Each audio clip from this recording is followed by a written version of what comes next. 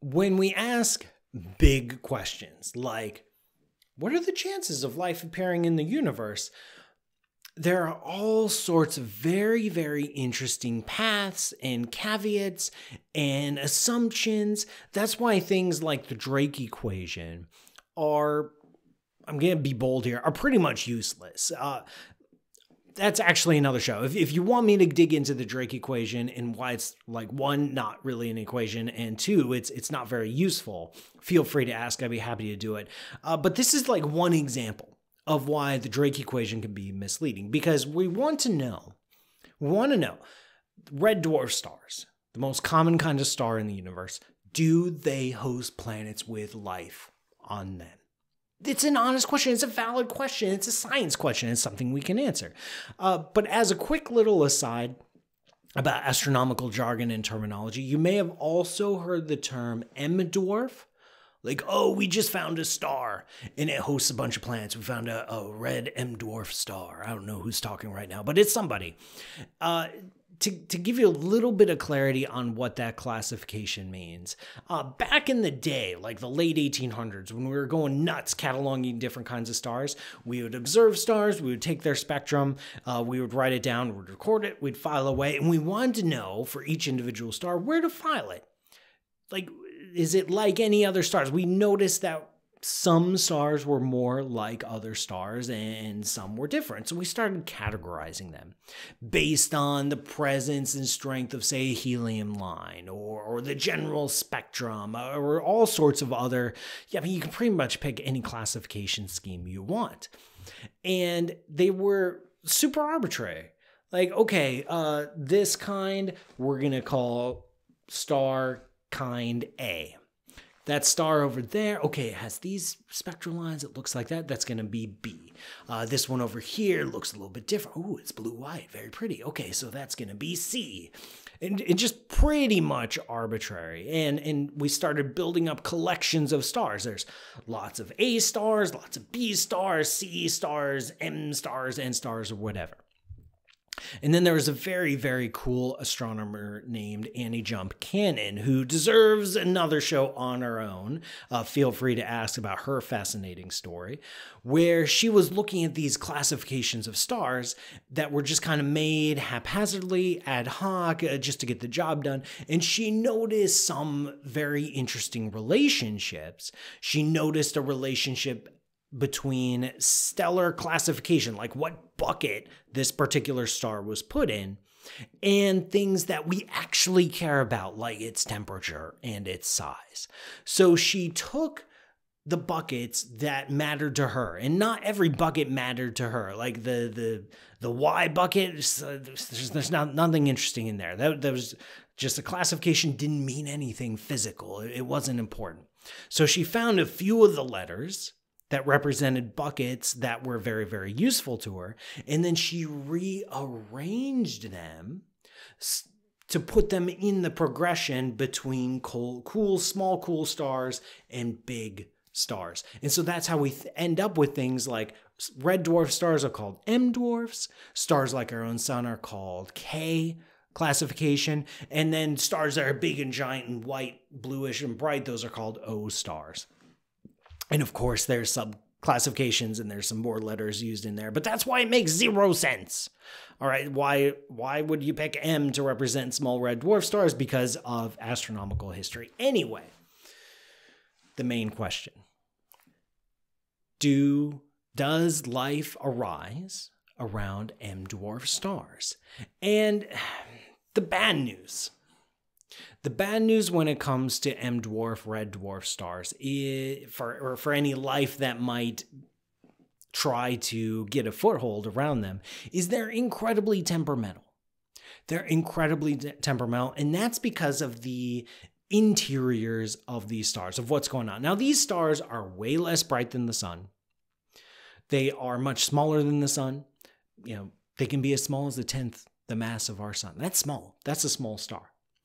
And when you get stars that small, the interior structure changes a bit. So for a star like our sun, you have the nuclear core, where all the business is going down. Then there's a layer of what we call the radiative zone that's totally dominated by radiation, where all the intense light that's being emitted by the core, by all those nuclear reactions, is just blasting through. Just powering on through. It's totally dominated by radiation, but then that starts to peter out, starts to lessen, and then we get a region that we call the convective layer. The convective layer does a lot of convection, as the name suggests. It's hot at the bottom, where you have all these high energy photons from the core, from the radiative zone, hitting it from the bottom. And at the top is space. And space is cold. So you have hot on the bottom, cold at the top. It's like a pot of boiling water. If you put a pot of water on a stove, it's hot on the bottom, cold at the top. You get mixing of that fluid. It's called convection. And we can even see the result of the sun literally boiling. We can see convection cells, hot, the little piece of gas that's, say, down here at the bottom gets heated by that radiative layer just below it, heats up, expands, becomes buoyant, rises up to the surface, reaches the surface. Oh no, it's cold. It's space. It's cold. Gets dense, sinks back down. And so we see this cycling back and forth, back and forth, back and forth. The granules of this, where we see these little bubbles rising to the surface, are about the size of the planet Earth. And it's this interaction between the radiative zone and the convective zone where we see this. But a big chunk of the sun is just totally dominated by radiation, just blasted. There's still gas there, there's still hydrogen, there's still helium, don't get me wrong. But it's just the photons, the raw light is just powering through. But in a small star, like an M dwarf, a red dwarf star, the nuclear reactions are much less intense, much less furious, don't emit nearly as much light. And so when the light comes out of the core, they still have cores, there is no radiative zone.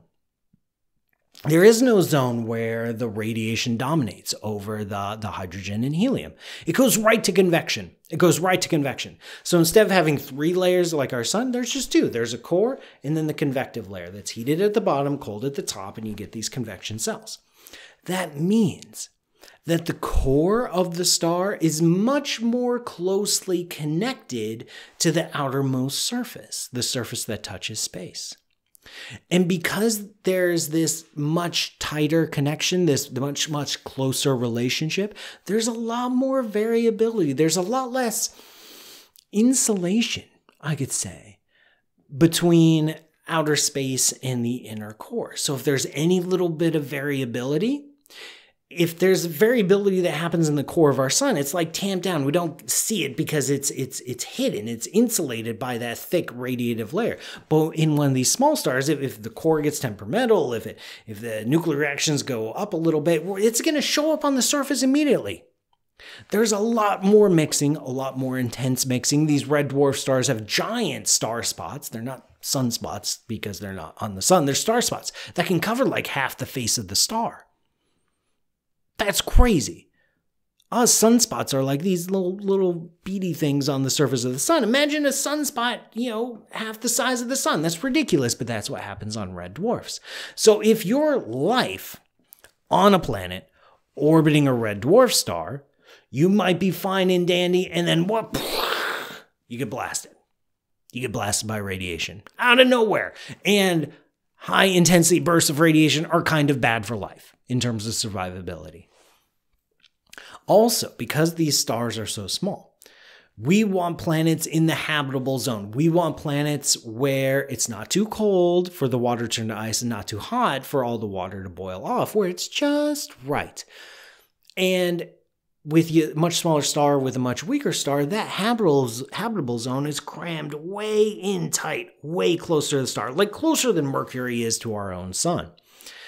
And that in principle isn't so bad, except one, you're like smushed right up against the face of that star. So if it's temperamental, if you get some star spots, if it's variable, you're going to get blasted and you're right there, right next to it, which kind of sucks.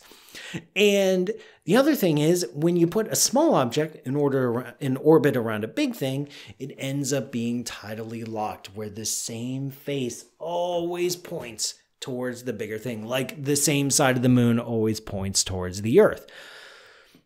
Is that a problem for life? Yeah, kind of maybe. You don't get regular day-night cycles. One side of the planet is going to be super blasted with heat. The other is going to be in permanent night. Maybe if there's an atmosphere or thick or deep oceans that can circulate. I mean, imagine the wind streams on that planet constantly blasting from the sun side to the night side. It's pretty crazy stuff, but it makes life as we know challenging because it certainly wouldn't act like the Earth, certainly wouldn't look like the Earth. So at first blush, life around an M-dwarf, red dwarf star is, I don't know, it seems kind of challenging, but red dwarf stars have some things going for them, like the fact that they're the most common star in the universe, by far. So even if the chances of life appearing around one particular star is much, much lower than life appearing around a sun-like star, well, there's so many more chances. There's so many more of these guys, and they live so long. Because their fusion reactions are much less intense, because there's this constant circulation bringing fresh fuel down into the core, they live for trillions of years.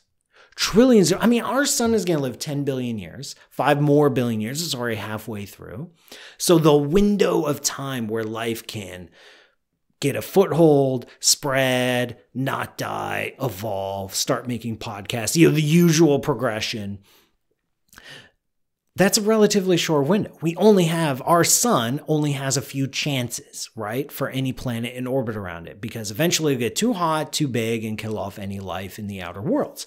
But one of these red dwarf stars with a lifetime of trillions of years, life has lots of chances. So life has lots of chances because there's more red dwarf stars in any one particular chance, life might appear, all the right chemical combinations for abiogenesis to get life started, and then it gets blasted. And then, a trillion years later, it might try again. And a trillion years later, it might try again and again and again, and then finally gain a foothold. And maybe as these small stars age, they start to calm down a little. It's a little bit hard to tell because there aren't exactly any old red dwarf stars around because the universe has only existed for 13.8 billion years. So that's another point. Right now, the universe is only 13.8 billion years. Hundreds of billions of years from now, the deep future of the universe, the universe is relatively young from the perspective of stars. Like our own sun has been around for like 30% the lifetime of the universe. Eventually, the universe will stop being able to produce such big stars like our own sun. There won't be enough big pockets of gas to make stars like that. And so there will only be red dwarf stars. And so maybe we're in a relatively special epoch where we get to form around a sun-like star, but maybe we're pretty special. Maybe we're pretty unique. Maybe, given the numbers games, given the odds, given the fact that they're the most common star in the universe, given the fact that they have such long lifetimes, given the fact that they will eventually end up dominating, totally dominating, be the only kind of star in the universe, maybe, that is going to be, over the long term, the most common home for life. Hard to tell so far. We're working on it, though. Thank you so much for watching. If you liked, please hit like. Feel free to subscribe and support me on patreon.com/pmsutter. That's how I do all my education and outreach stuff. See you next time.